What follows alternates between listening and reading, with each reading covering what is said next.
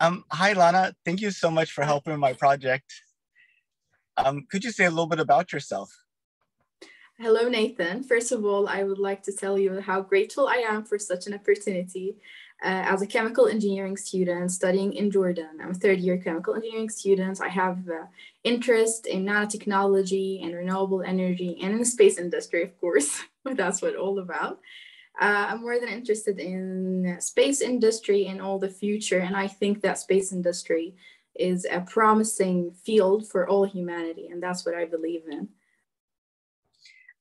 What got you into science to begin with? I'm sorry. What got you interested in chemical engineering? What got me interested in chemical engineering? Being a nerd. First of all, in school, I'm good at math. I'm an excellent student, A+ student in math and physics. And after school, I realized how interested I am in science, but at the same time in the application of science. So I made my research about engineering and what field of engineering combines most engineering and science together. And I found chemical engineering, where science can be applied into biotechnology, nanotechnology, space industry, mechanical design, jet and propulsion, rocket propulsion. A lot of fields can be considered as a part of chemical engineering. So to be honest, yeah, that's why chemical engineering, because it's the field where science and engineering can be combined together. Yeah, no, that's amazing. I mean, as you were talking, I was like thinking like all the materials we have around us, we need chemical Yeah, engineers to figure out how to make them. And I mean, literally everything. So, yeah. And there's a term for chemical engineer when I was in high school, and they call it if God would be an engineer, he would be a chemical engineer. that's funny. Yeah. So you said you got into science because you're a nerd. How do we get more nerds? How to get no more? It's simple actually. To depend on the first important thing that God has given to humanity, and what actually distinguishes human from other creature, curiosity. I think at the point where education and the whole journey of how you learn as a human being get to normal information are accessible, okay, that's something you have to be grateful for. But at the same time, it kills that thing, the curiosity of humanity. Children are no longer curious of how things work, why they work this way. They are not asking questions. They have answers for a question they have not even asked yet for. For me, I have asked a question. I have Googled the question I've asked. I have went to library several times, buying several books and trying to answer the questions that I have asked myself. And that process itself, I think that's what's called learning. School can give you answers, yeah, but as I've said, they are answering questions that we have not even asked yet. But you learn when you ask the question yourself, because that actually shows that you have an interest in that you have thought about this before. So yeah, we can get more nerdy when we can, how would say it, probably emphasize the curiosity of humanity in children. So instead of giving people Newton law, ask them without using resources. I'm sorry, I'm in a meeting. What? Without using resources, to ask children to go to find their answers themselves. Like ask a kiddo what made the apple fall down, without telling them to research it. Let them think, let them use their curiosity and their mind themselves. So yeah, that's my answer. So instead of having the teacher describe something or talk about something, have them just start off with a question. Yeah. And then let the kids explore.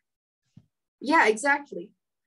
It will not be to be honest, it will not be the correct answer, but it will give the children the sense of critical thinking, and that's the required skill for learning, for being someone productive in the education in general. How constraining do you think it is that our classes take up a specific amount of time? Does that kind of reduce our ability to have curiosity? Or, you know, it seems like, you know, if you're going to teach, like, say, math in, you know, 12 weeks, and you only Yeah. get an hour a day for 5 days a week, you know, I mean, I guess they have the time between classes to also explore their answers Yeah. as well. Yeah, that's what I think about. Like, it could be the same way we're education journey right now, classes and teachers and the school system itself. It's fine, but we have to improve that by adding that sessions or whatever it is to try to develop the curiosity for it itself on the side. I think that's great. And, you know, kids are curious from the very beginning, and they're told, Yeah, no, no, no. Yeah, we kill that. Yes, we kill it. We had it to begin with. We kill it, and then we wonder why it doesn't exist. Yeah, exactly. Like, even when, like, your young sister or brother or a kid, if you have a kid, they ask you a question, you start giving further answers and more details before they even ask for it. Like, let them think, let them go through the process of thinking itself. Yeah. So I think that's important. That makes 100% sense to me. I think you're right. Thanks. Well, I wanted to ask you a few questions about the moon. Did you know that NASA is planning to send astronauts back to the moon again? Yeah, I know. I've been excited since I've heard about the mission. How did you find out about it? Do you remember when and how? I think it was an Instagram post. Yeah, it was an Instagram post. And first I was like, what kind of mission they are talking about? Then I read more. I was like, is it Apollo again? That was my first impression, to be honest. And I was super excited because for someone who's interested in space industry and has been reading about Apollo and how great Apollo was to, again, Apollo gave humanity the certification of space industry curiosity. People were curious about space. They went out for Apollo, amazing results, amazing achievement. But then there's no further try. There's no further next step. So yeah, Mars and Moon, and I think Mars is the final destination. I love that. So yeah, Mars is our new goal and our new challenge for that. So yeah, it was like, it's Apollo, but for my generation. The Artemis generation. Yeah, the Artemis generation. Exactly. I go up to people at coffee shops, at the stores, at the airport, and I ask them this question. And most of the people have no idea that we're going back to the moon. I was wondering if that surprises you. Seriously, they don't? Yeah, only about maybe 1 out of 5 people know. I'm sorry for them. No, I don't know. Probably, like, currently I'm living in Jordan. And if I would do the same experience, yes, probably out of 20 or 25, for one person would know that there's a mission called Artemis and we're going back to the moon and all of that. Again, I guess because people, if you'd make a survey and how many people are interested in space industry, yeah, not a lot of people are interested in space industry, and not a lot of people are aware of how space industry is important. It's not just like Star Wars and stuff. No, it's important for maintaining and sustainability for our Earth and our planet and for our living here on Earth as a human being. So yeah, I guess they don't know because there's lack of acknowledgement and teaching about the importance of space industry in our century. I'd like, if you were trying to tell somebody why it's important, what would you tell them? Why it's important of what? Oh, how would you explain to somebody why the space industry is important? Why the space industry is important? It's because since we've been here on Earth, we are fighting over resources. And resources is actually it was our limitation and still our limitation. Resources for water, resources for energy, resources for mining, resources for gold, resources for everything. And when you are talking here about infinite universe, about infinite possibilities of other planets full of resources, they can be a backup for our Earth. Especially now when we are facing a lack of resources, not only talking about oil and gas, but also we're facing climate change problem affecting the production of plants and the food, actually food safety and food security for us as a human. So why we won't think about other planets that could provide this food security, could be a resource for us, for our resources that we are working on, especially that some of the material, as a chemical engineer again, some of the material that can be produced on Earth, like they have their production on Earth is high cost. They can be produced out of Earth on other planets or on the International Space Station with more efficient mechanical properties and more efficient applications for us as a human being. Because of the environment of the space, the microgravity and the low pressure thing and all of that. So, and these things that we use like literally every day, like crystallization. Crystallization, it has a different process in microgravity than it does on Earth. So we're talking here about another environment and another resources that we have to take advantage of as a human being. Yeah.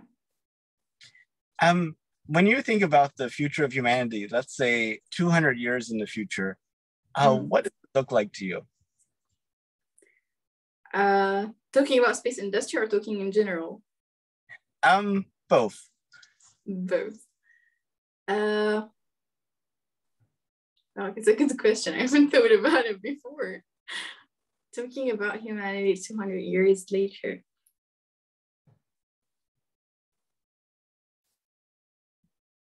I believe like, yeah, there will be the technology development and the AI and all of that.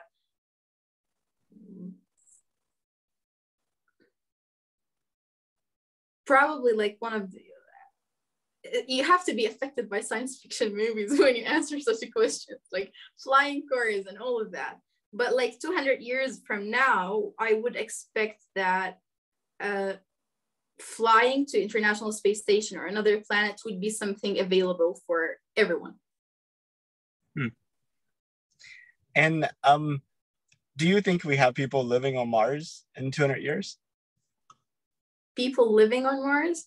Yeah, I think, yeah, they won't be living. They will be there for doing certain, like specific missions, again, to use their resources or for our main aim. And they will come back, but they won't be living there forever, like spending their lives there. Do you think at some point we do have people living other places besides Earth? Other people than us as a human being, or? Oh no, other places. Humans living other places besides the Earth. Do you think there will be some point where that happens? Yeah, why not? I don't think my grandfather have ever thought that human would be standing on moon one day. So why do I am to assume that we're not gonna be living on another planet? So yeah, why not? Sure. Now, I'd like to take that 200-year question and turn it around on you. Let's say that instead of you living in 2022, you live in 2222. So you live 200 years in the future. And for some reason, you're thinking back to the 2020s. What do you think could happen in this decade that would be worth remembering in 200 years? I